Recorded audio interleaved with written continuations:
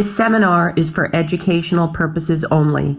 It is not a substitute for professional medical advice or treatment. Consult with your medical provider for medical advice or treatment. Although the presenters try to keep the information in this seminar as accurate and timely as possible, the speakers and Mather Hospital assume no duty to ensure the seminar is error-free. The speakers and Mather Hospital are not responsible or liable for any claim, loss, or damage resulting from you viewing this seminar. Good afternoon, everybody, and thank you for joining us for our HealthyU Webinar Series. Today's topic is comprehensive support for critical times. At any time during the presentation, please feel free to enter any questions you may have using the Q&A feature at the bottom of your screen. We will answer as many questions as we can within the time allotted once the presentation concludes. Your questions will always remain anonymous. Today's presenter is Dr. Devlin. Dr. Devlin, I'll get your slides up and then we'll get started. Very good.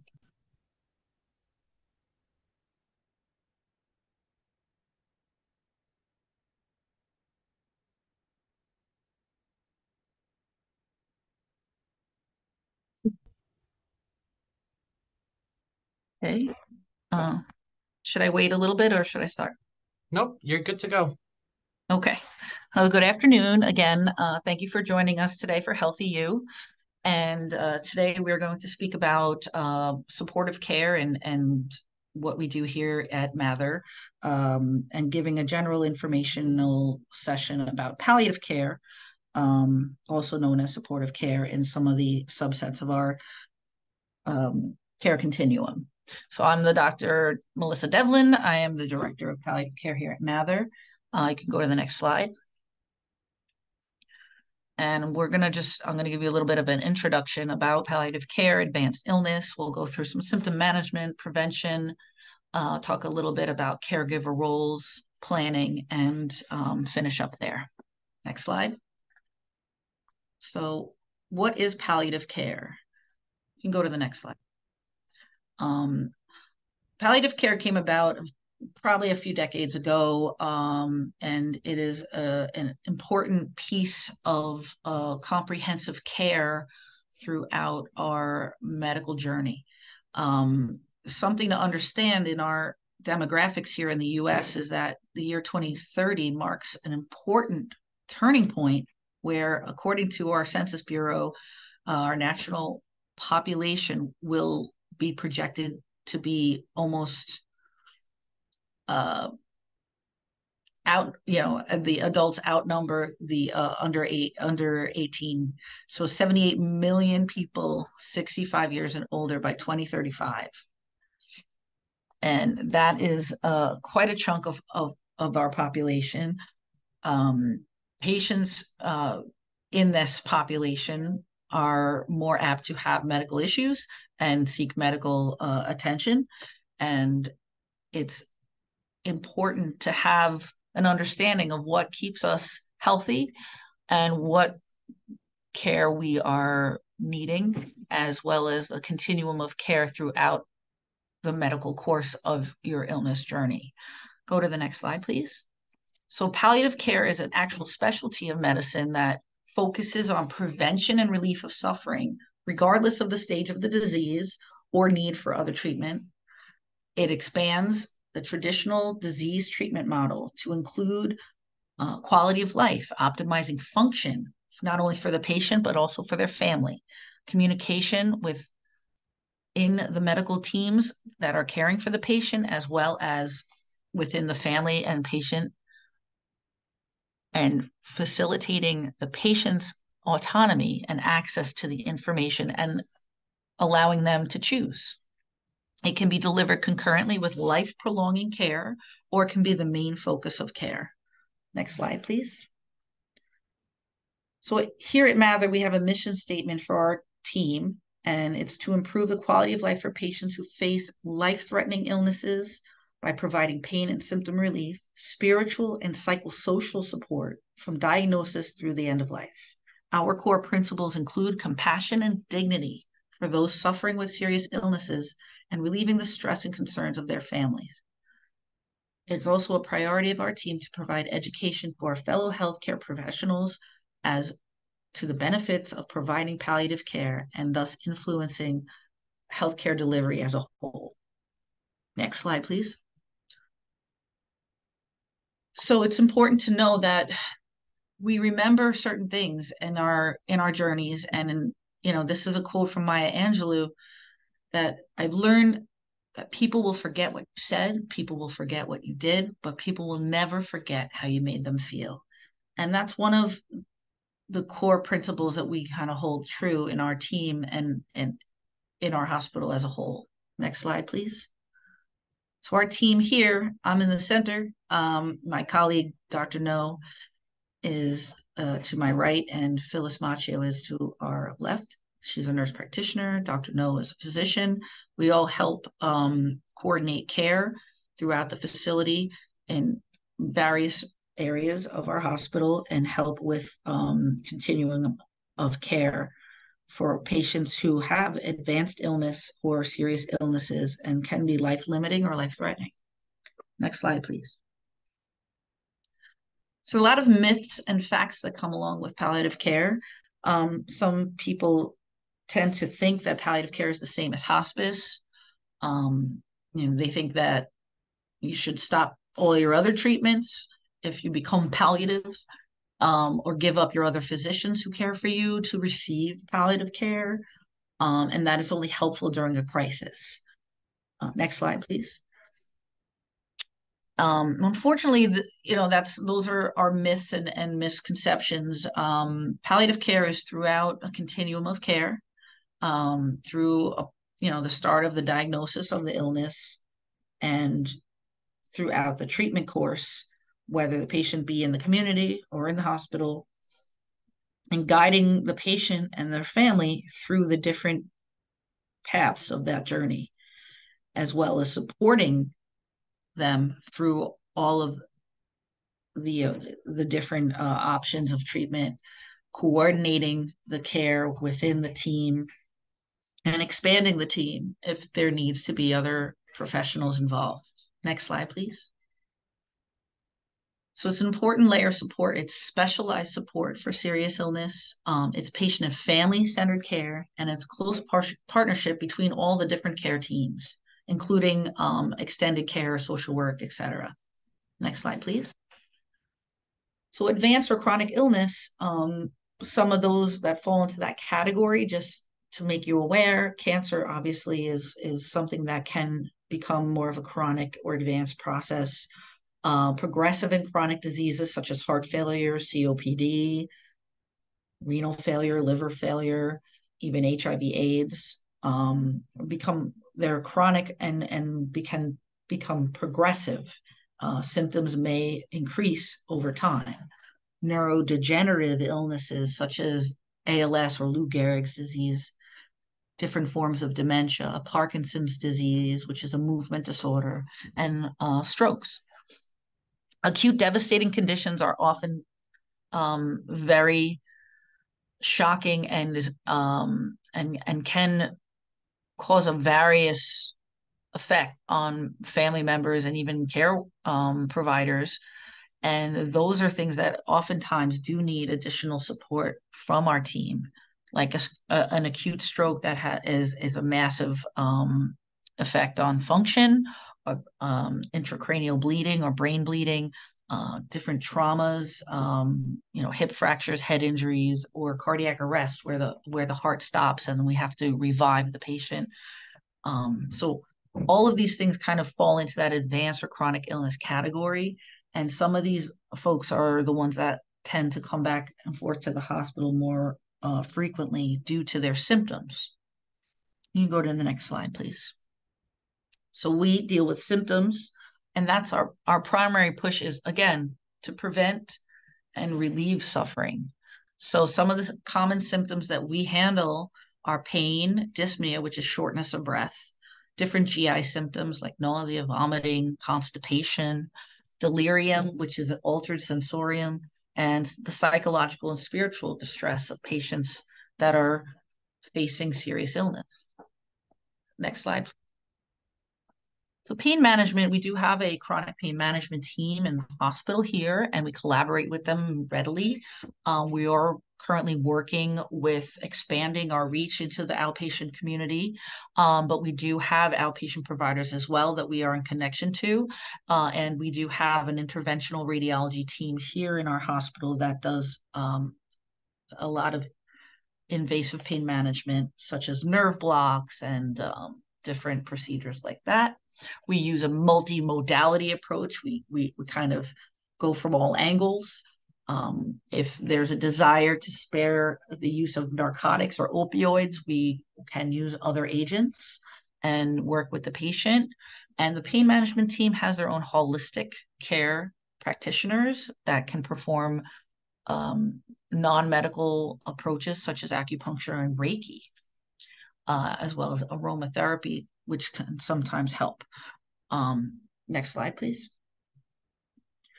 Dyspnea or shortness of breath is a very complex symptom that is often related to chronic breathing issues like asthma, emphysema, chronic bronchitis, pulmonary fibrosis, but it also can be related to other conditions, including building up of fluids in the lungs or in the abdominal cavity from heart failure, liver failure, renal failure. And the relief of excess fluids with various treatments can be done. Sometimes there's drainage of these fluids, alteration of medication regimens, alteration of diet, and we give medications to help with the relief of the fluids and relief of that feeling of breathlessness or that you can't catch your breath. Sometimes those medications include opioids or narcotic drugs, and non-opioids like anxiety medications. Sometimes we use medicines to manage secretions in the throat. Sometimes just repositioning and giving some oxygen can help. And in the hospital, we provide other delivery systems for breathing support, including commonly the CPAP machine or the BiPAP machine, which is a tight-fitting mask that helps a person breathe. Next slide, please. GI symptoms, again, nausea, vomiting, are the top two that are often related to GI diseases. There can be different feeding modalities like feeding tubes. There can be bowel obstructions from post-surgeries or cancer-related conditions. It can be from irritation of medications, not only from chemotherapies, but other medications.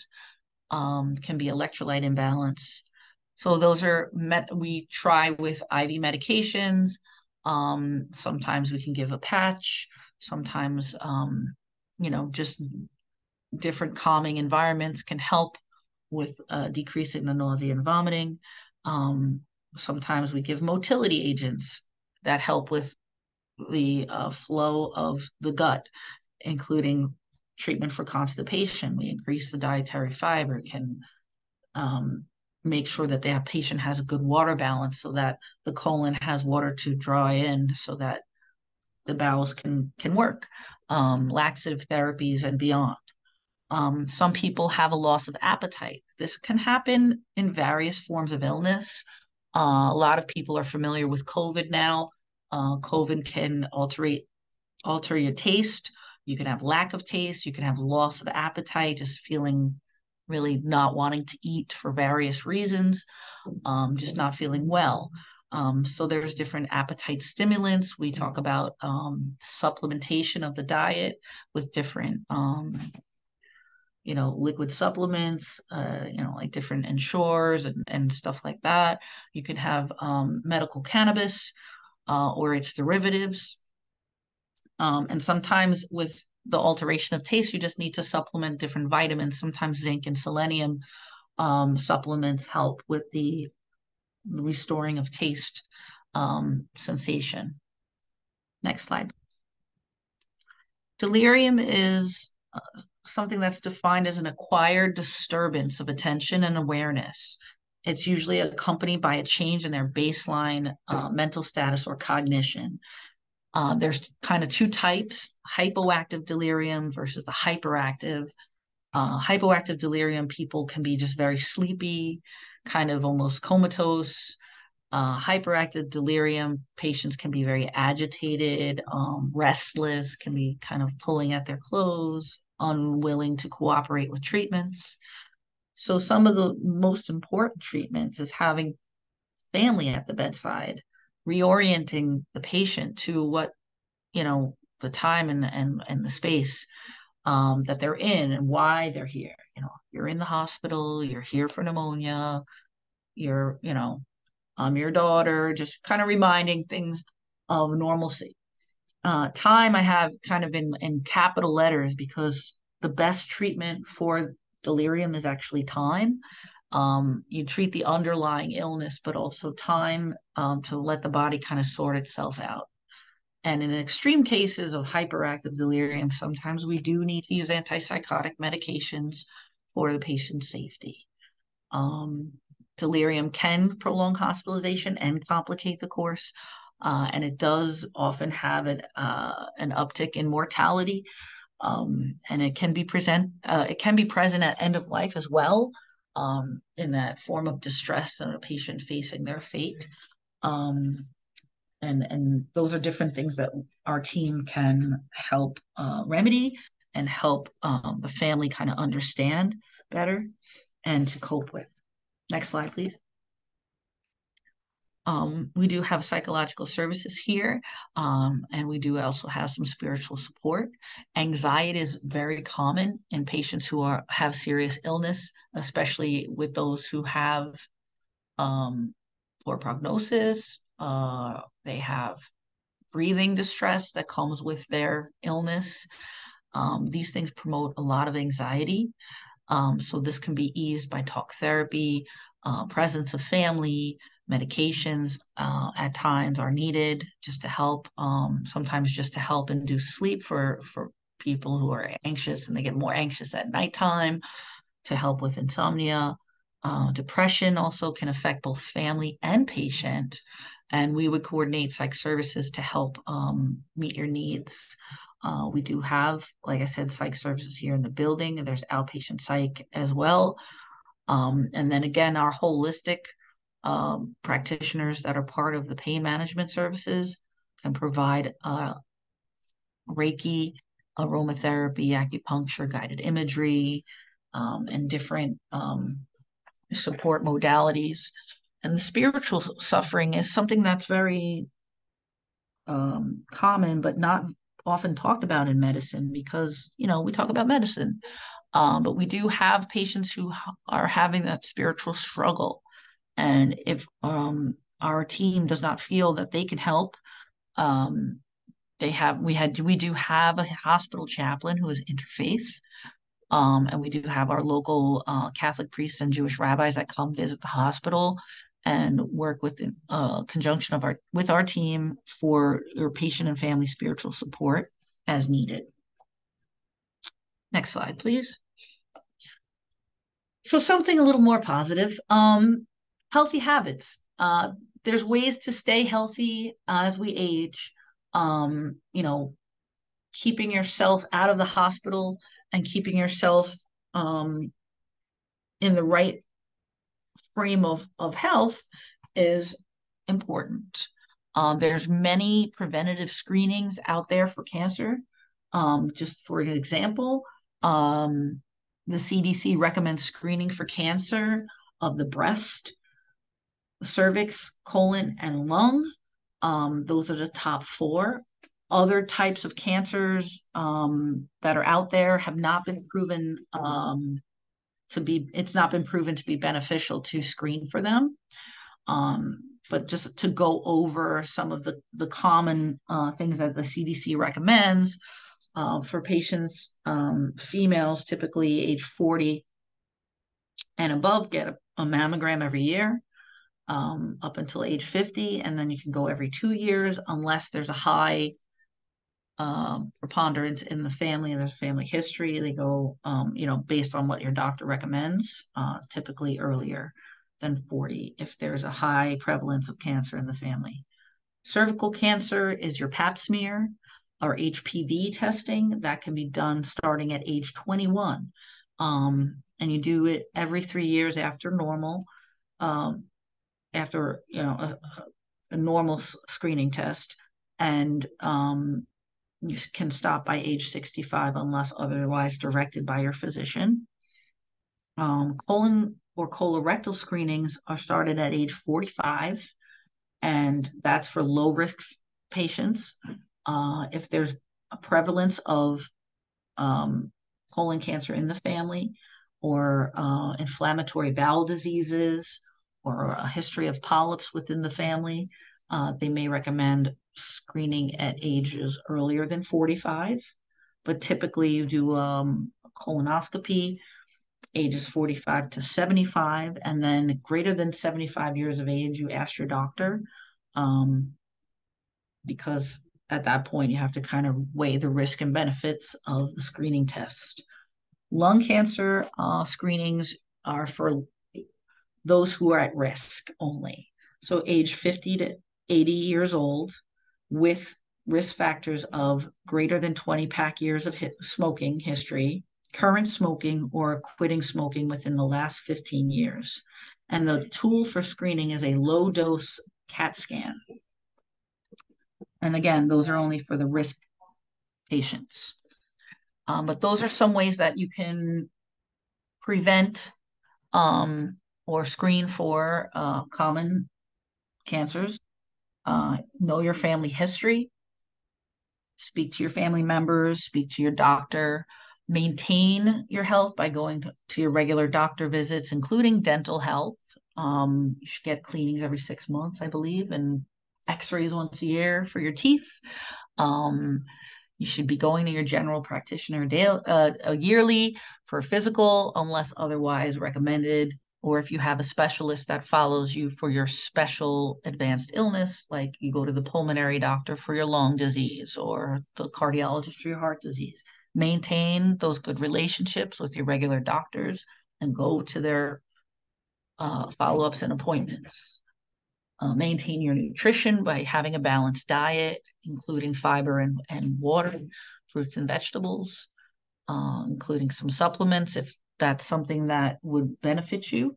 You can always have a nutritionist consult when you're in the hospital, or you can ask your physician to recommend a nutritionist. Many endocrinology doctors have those in their offices as well. Stay active. Just move your body, whether it's just a simple walk. Some people enjoy swimming, golfing, Tai Chi, things that just keep your muscles moving and keep yourself active, blood pumping, oxygen flowing. And stay sharp. Keep your mind active. If you're retired, work on different volunteer activities, join a mahjong group and play card games, and do some reading or word puzzles. There's all different things that are there to keep your whole body healthy. Mind, body, spirit. Next slide, please. Sometimes we become a caregiver. Sometimes we're the patient and we need to be cared for. As our population ages, our middle-aged adults like myself are caring for their elderly parents, and it becomes another job. And for those of us all working, we have many tasks, including caring for our aging population. And this can be a physical task, whether, helping with their daily living activities, administering their medications, driving them to doctor's appointments, helping them walk with walkers and additional tools, preventing falls, helping with wound care, making sure there's proper nutrition. It can be very taxing emotionally. We help with the relief of sharing the burden. There's a lot of anxiety that goes with helping a patient or a family member with their course of disease. There's the fear of the unknown, where there's not a clear prognosis. There's a lot of expectations, whether positive or negative. Patient gets sick and gets in the hospital. Your loved one is sick in the hospital. We expect them to get treated and get better and get out of the hospital.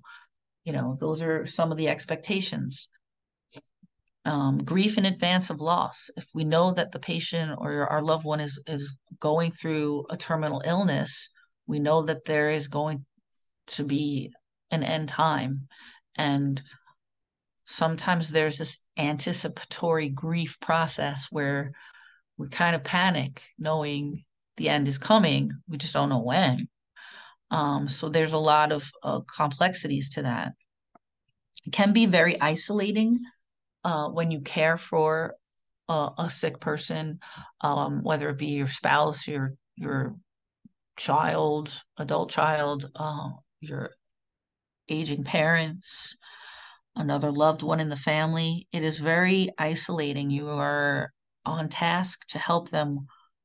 You're not doing your normal daily activities, but providing assistance for that person that you're caring for to help them get their daily activities done. It can be financially distressing. I have to go to work, but I have to get care for when I'm at work. So I have to pay someone to care for my loved one. Those types of things are very, very, very common. And it can become a whirlwind. And this is part of what we do in our facility. We help with many facets of these things, including with collaborating with social work and some of our outpatient resources. Next slide, please. So now it's time to plan. What are the things that we need to plan in advance? Next slide. Advanced care planning is discussing thoughts and wishes regarding one's future medical care and planning how to go about future medical decisions and treatment preferences when it comes to serious illness. There's really 5 big steps. Think about what matters most to you or your loved one. Have meaningful conversations within the family, extended friends, or medical providers who you trust and have a relationship with. Put it in writing. Document your wishes or your decisions.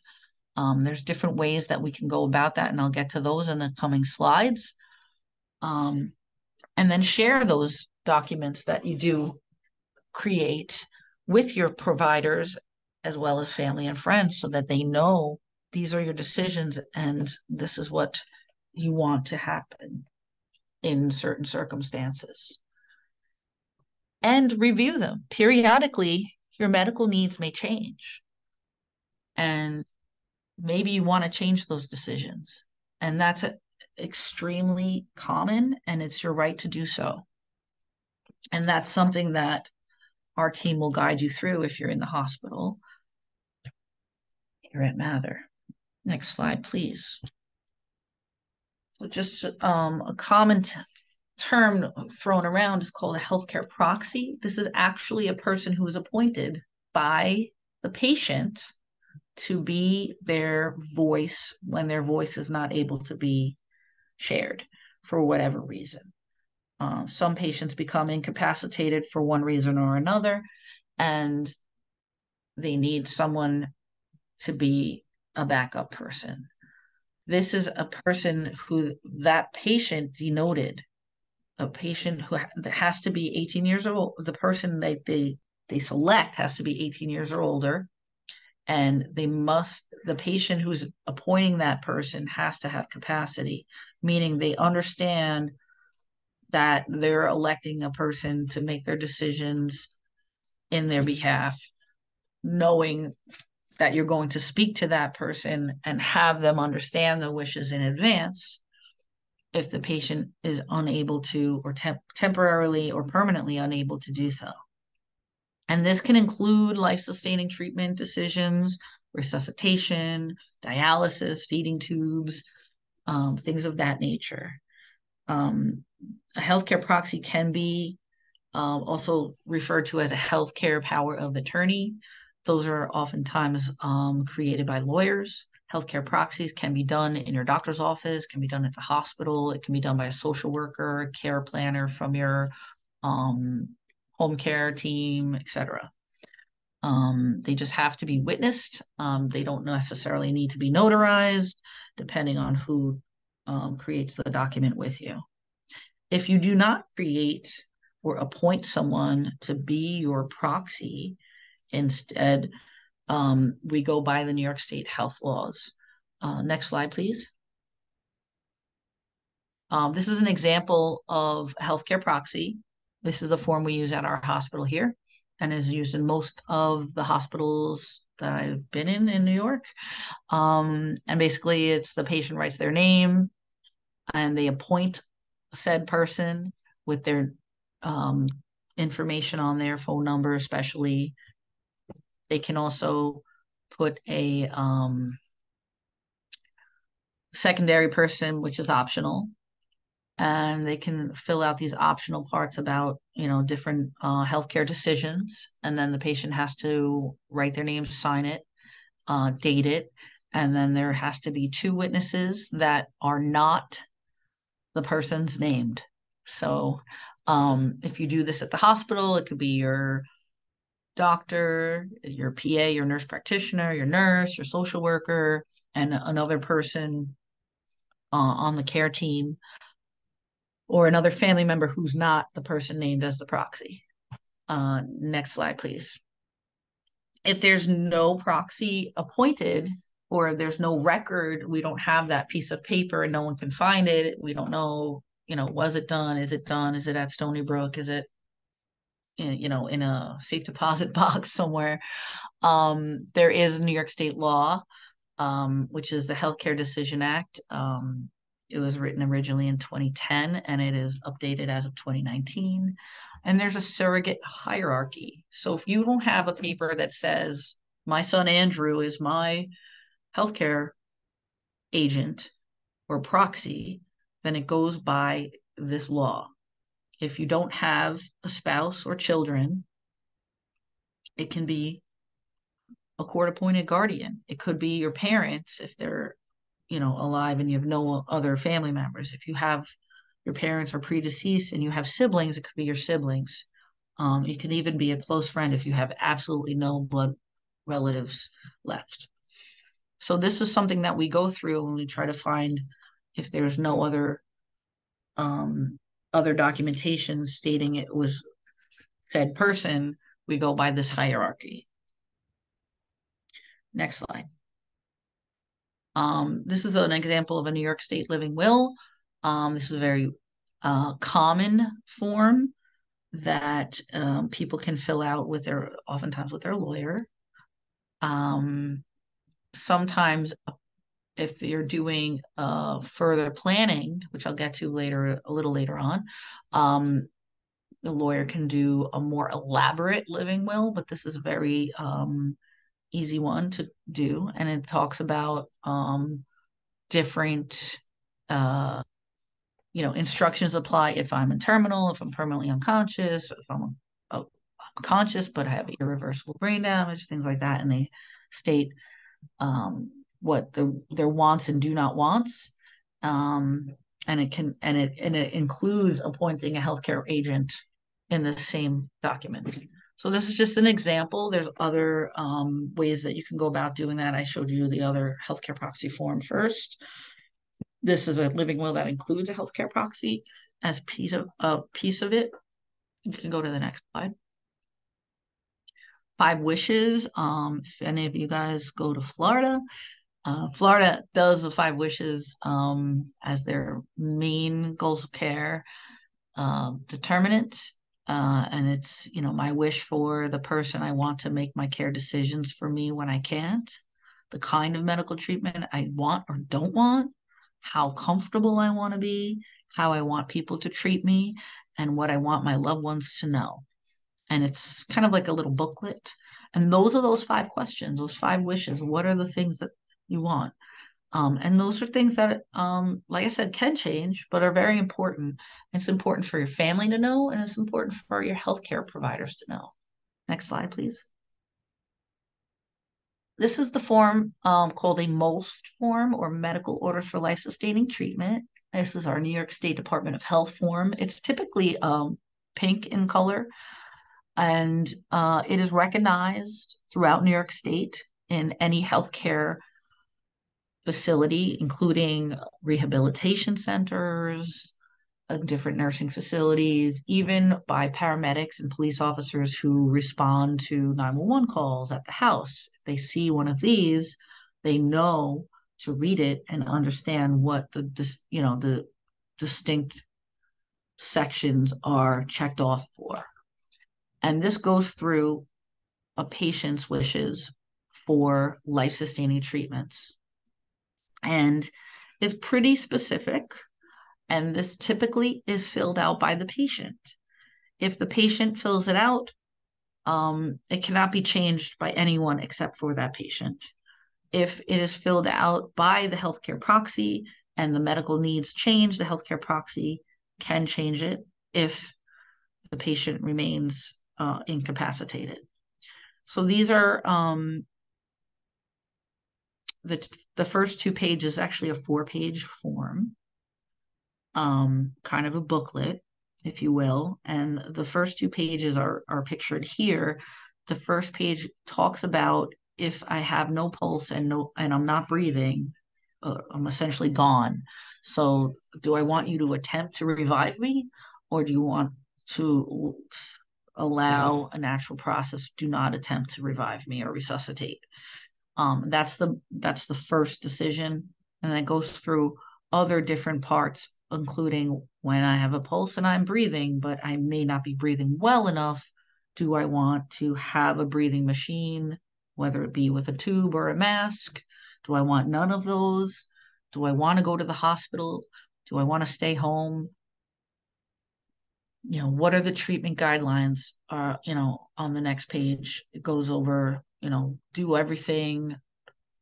do things that make sense or that treat the treatable or just make me comfortable, within the realm of relieving pain and other symptoms.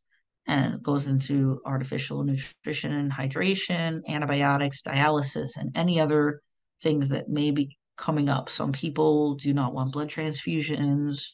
That can go on, this other section.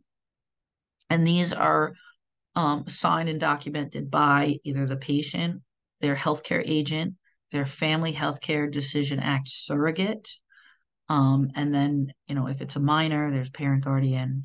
There's also something called a 1750B surrogate, which is for those with intellectual impairments, and that goes through the state, which is a whole talk for another set of people.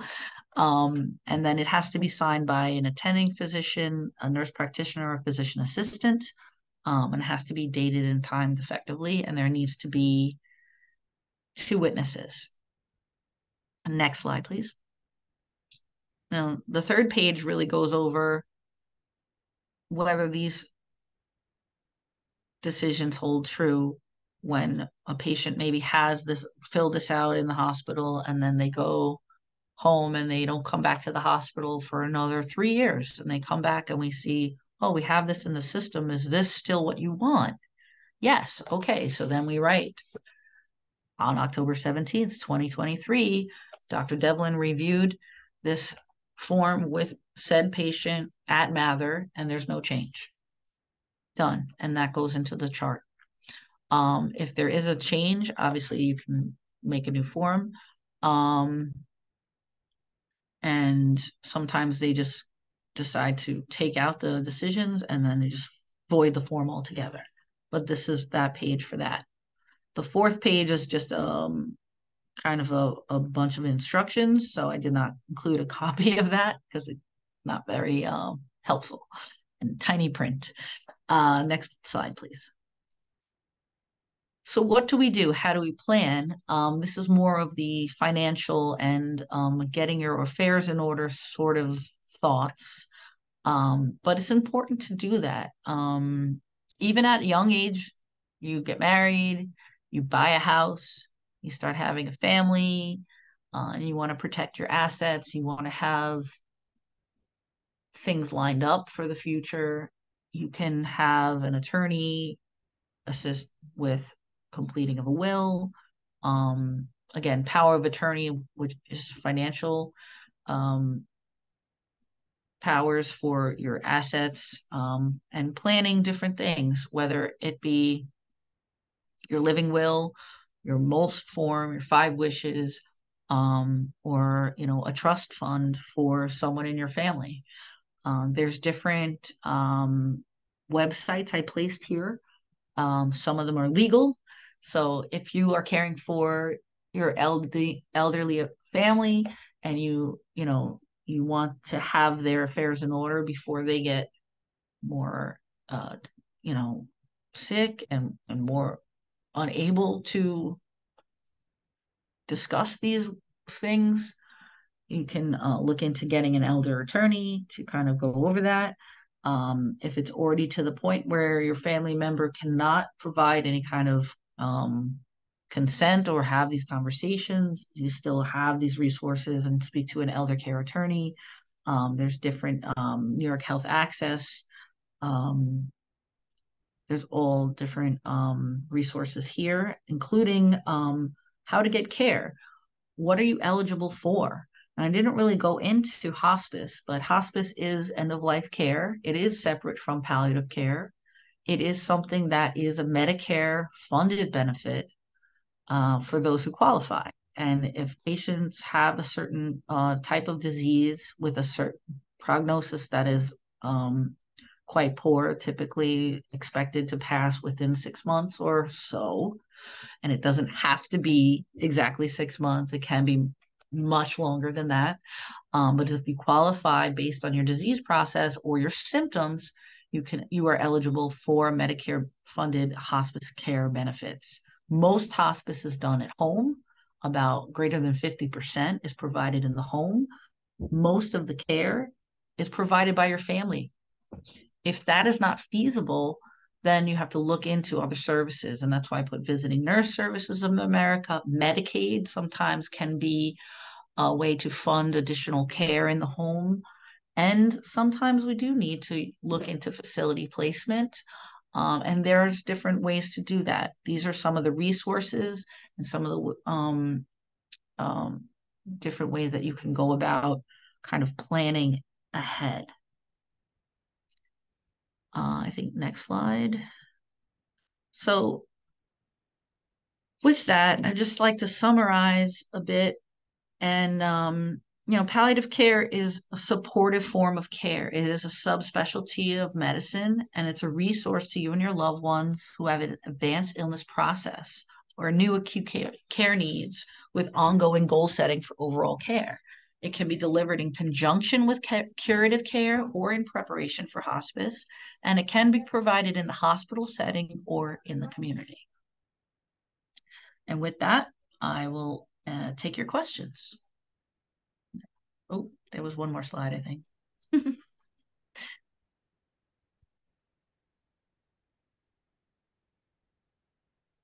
Thank you. It's just a picture. Awesome. Thank you so much, Dr. Devlin, for your presentation. And yes, if anybody has any questions, you can enter them in the Q&A feature at the bottom of your screen. All your questions will remain anonymous to protect your privacy. So we'll give it a few moments here to see if anybody has any questions.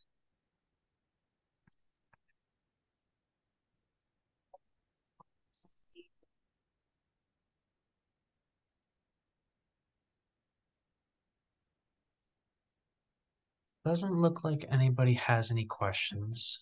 I guess we'll end it there. But I just wanted to thank everybody for joining us today. If you do come up with any questions, you can email them off to matherhospital@northwell.edu. Once you exit the webinar, you'll see a link to complete a brief survey. If you can please complete this survey, your feedback is extremely important to us and helps us plan for our future programs. I want to thank you all again for joining today's webinar. And if you'd like to view past HealthyU webinars, you can find them at www.matherhospital.org/HealthyU. Thank you, Dr. Devlin, and thank you everybody for joining, and enjoy the rest of your day. Thank you. Take care.